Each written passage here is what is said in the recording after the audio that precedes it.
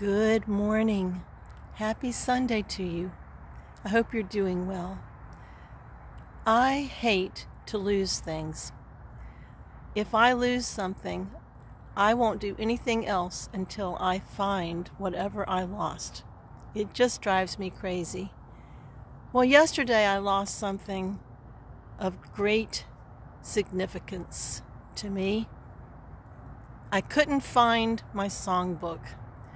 We've been in the new house for 1 week as of yesterday, and I've been so busy with the move and with my campaign that I haven't even had time to look at my original songs and think about that, and I forgot where I put my book. Well, I was almost in tears by the time I found it. Of course I prayed. But oh my gosh. That was a terrible feeling, to lose something that I valued so much. In Luke 19:10, it says, "For the Son of Man is come to seek and to save that which is lost."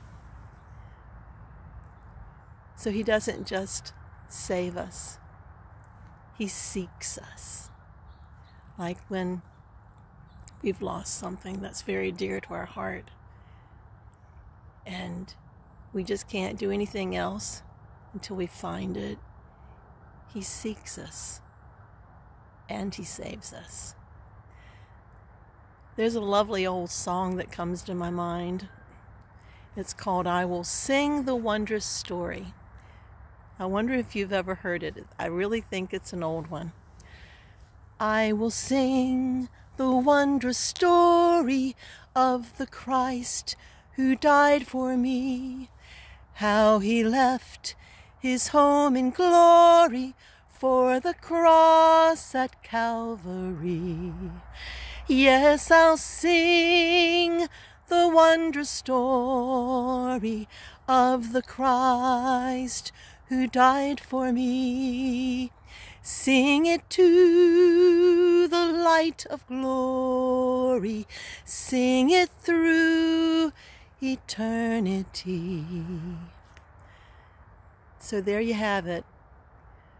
Christ not only saves us, he also seeks us, like we're something very precious and dear to his heart.